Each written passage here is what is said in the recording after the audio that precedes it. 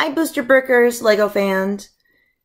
We are working on the April to May challenge box from Booster Bricks, and the theme is Brickleyville, Hollywood. We are working on the spotlight piece of the month. Every month you get a little bookmark and a piece that goes along with the story. The bookmark gives you some interesting information about that piece, when it was first released, how many different sets it's used in. In the story this month, this piece is supposed to be a handle-like prop. And the prop is a spaceship generator for the movie. So using this piece and up to 15 pieces from my collection, we are going to create a spaceship generator prop. Let me pull out some pieces and we'll get to building. All right. Grabbed out a handful of parts, different varieties. Some of them have prints on them.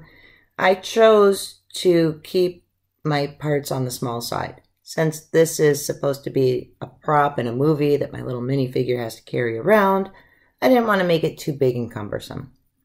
So we have to use this piece, and we can only use 15 of these other pieces. Let's get to building, see what we can come up with.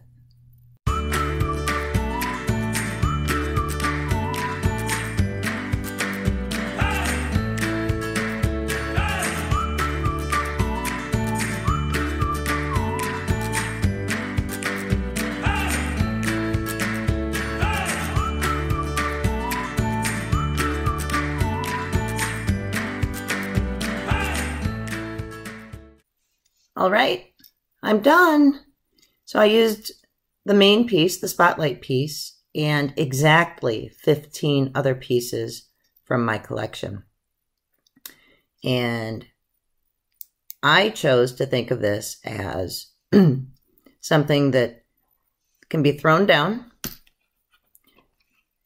and then the control panels come up. You can input information about the ship you want on the keypad. There's a little dial to make sure that you don't go overboard. And then you've got your push buttons. The big red one is the emergency stop. Yellow's get ready, green is go. And once you've got all that in, you hit the go button and this thing starts spinning and it generates a spaceship.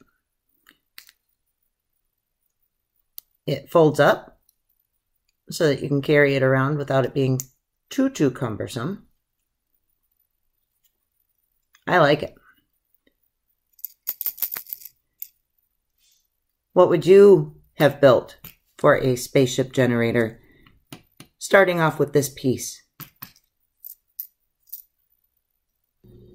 Thanks for watching Amy's Lego channel, and until next time, happy building!